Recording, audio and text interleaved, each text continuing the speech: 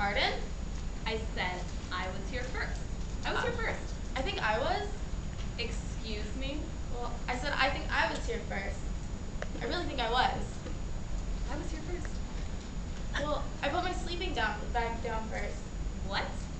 Well, I heard you putting your chair down, but by then my sleeping bag was already down, so... That's crazy. You can't hear brass. Well, chairs are louder than sleeping bags. A pin's louder than a feather, but you don't hear it if it's dropped in grass. Well, I put my sleeping bag down first. I already had my tent set up. I said down first, that's what matters. No, it doesn't. Yes, it does. No, it doesn't. Yes, it does. No, it doesn't. Yes, it does. What are you even doing here? Why don't you go follow some teen idol sensation and leave this to the people who really care? I care. You care. I care. What could you possibly know?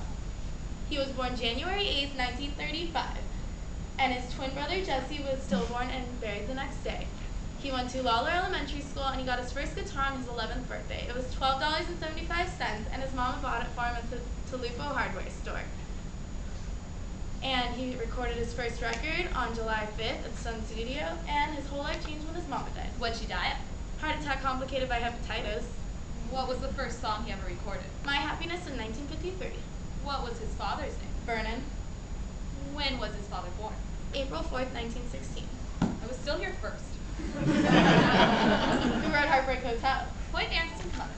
Who was his favorite actress to work with? Shelley Farms. When did he do his first screen test? April 15th, 1956. And he read from some play called The Rainmaker. What was his favorite type of cigarette? Lucky Strike. Elvis didn't smoke.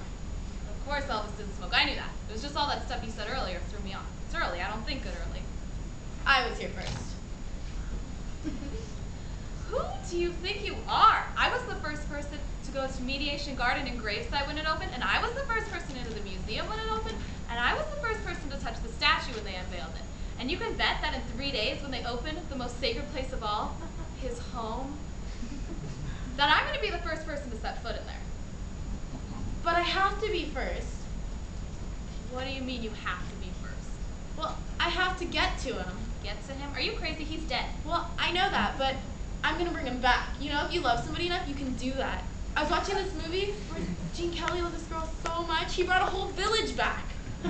What are you talking about?